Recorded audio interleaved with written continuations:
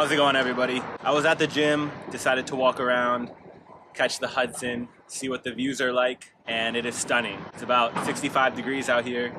I don't think we're gonna have too many more of these days. The past 2 weeks have been a little rough. I found out that my grandfather passed away.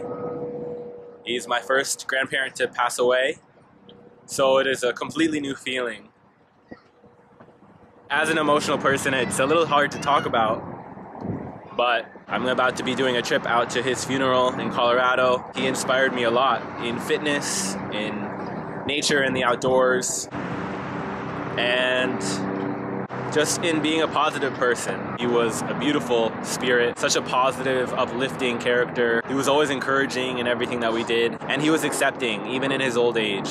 He was an avid hiker. He loved the outdoors, he loved nature, and I think that's what inspired me. He also inspired me to get into exercise and physical fitness. He actually sent me my first workout fitness book when I was 10. Had all of the dumbbell workouts, how to get fit, how to build your muscles, and that's what got me into fitness. He has inspired my family and myself in so many ways. This is a new feeling for me and something that I have to get used to. My other grandparents are his age and older, so it's definitely something that I'm going to be experiencing over the next few years, hopefully not close together. I'm a very emotional person. I definitely wear my emotions on my sleeve, and I'm not ashamed about that. Over the past few years, I've definitely worked on learning how to control my emotions, but not push them down or hide them. So, yeah. Anyway, it's a beautiful day. We're staying positive. I'm really fortunate to have my family to support me, and I hope I'm supporting them as well. I'm gonna enjoy the rest of this beautiful day.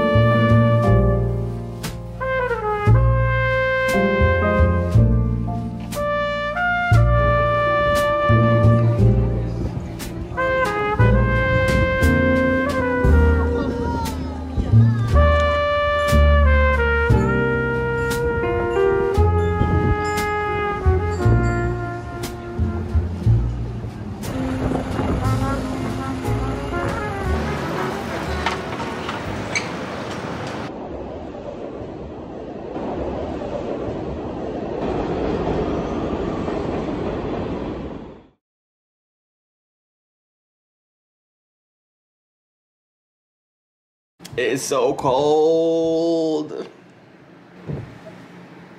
I am going to do some car maintenance. I have to go to Firestone to get my wheel alignment and tire rotation done before I head out on this trip out to Colorado. I hate doing car shit. I don't know why I have this mental block whenever it comes to having to get car maintenance or change my oil or anything like that. If it's not urgent, if it's not something that needs to be fixed right away so that I can physically drive the vehicle, I tend to put it off. I need to get a little bit better at not procrastinating on my car stuff. So yeah, let's get to it.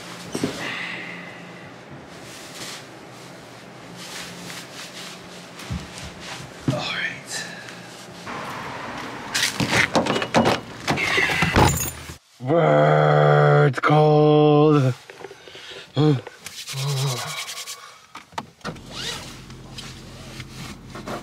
Let's go.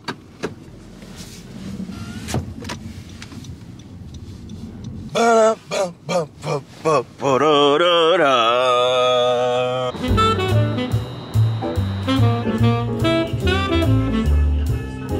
walk in and no one is in there. No one comes to the desk. No customer service at all. I don't know why it's so hard to get anything done with your car in New York. It just seems like it's like impossible.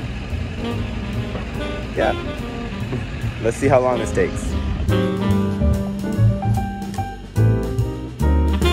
I'm on my way to McDonald's as I wait for my car. They made the work order. They didn't take the car in yet, so we'll see how long it takes. It's early, I haven't eaten breakfast yet. So I just thought I'd walk to McDonald's.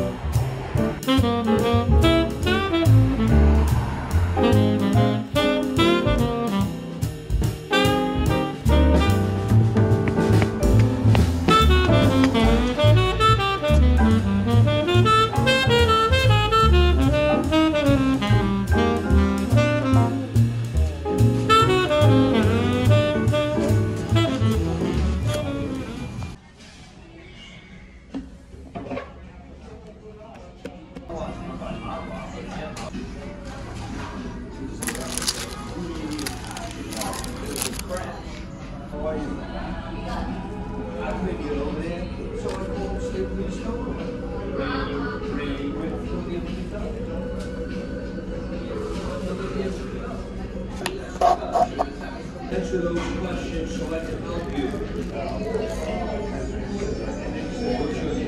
Pretty happening place for 9 a.m. on a Saturday. Well, that was a cute moment. My arteries do in fact feel a little bit more clogged.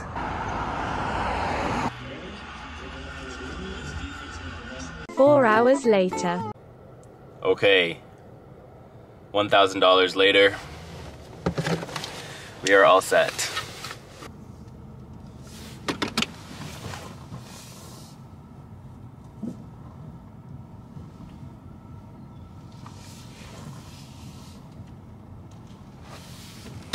I must say, even though I spent 5 hours sitting in there and I spent $1,000, which is so painful, like I can't even comprehend how painful that is. But my car, it feels like I'm floating, number one. And the sound, it was so loud before. I couldn't film in here, I couldn't do anything in here. It was like so loud. And I thought it was the alignment, but it was the ball bearing. It was rusted out. The guy said it looked like it had been underwater. It had probably been through a hurricane down in Florida, so maybe it had been underwater.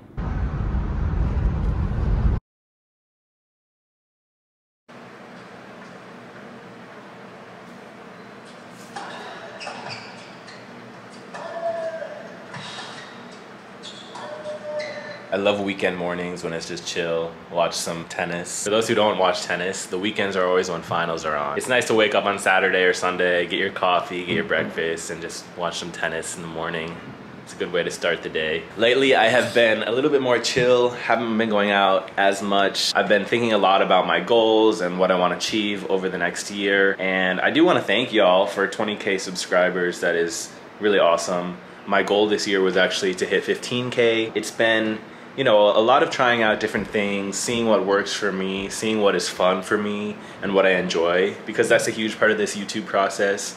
Not only being able to be autonomous in what you create, but also enjoying what you create and letting your passions kind of shine through. The fun part of it is a huge, huge portion. And I understand, you know, it's not always gonna be fun. If you want to create something that has value and brings in income, it's definitely gonna feel like work sometimes. The editing process, the shooting process, sometimes it feels like work. But I actually enjoy it, I really enjoy it. And I've been thinking a lot about where I wanna bring my channel and what niche I kind of want to get into. And since I got my drone, y'all have seen some of the drone shots that I've been doing, and it's really exciting for me. I really enjoy flying my drone. Seeing the beautiful landscapes through a different perspective for me has been really inspiring. I never really considered the job opportunities that come with being a skilled drone pilot. There are a lot of freelance gigs, a lot of aerial photography gigs for real estate, for nature publications, for so many different things that require an aerial view. To have the pilot certificate really can help you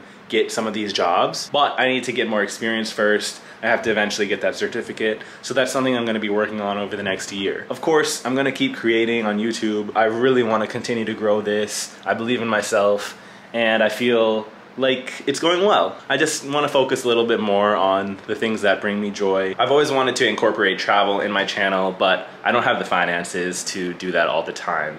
And I've been making some changes in my financial life.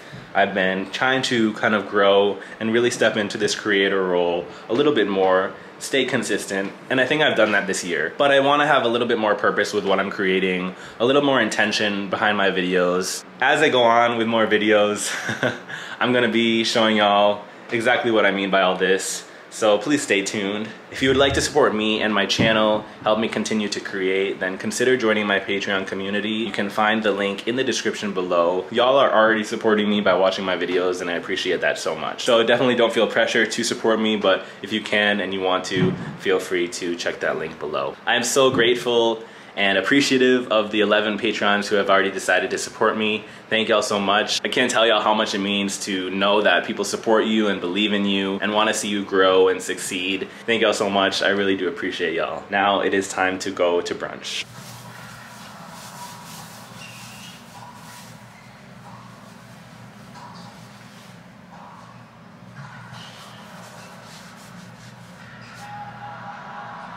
Oh! Wow. Tennis.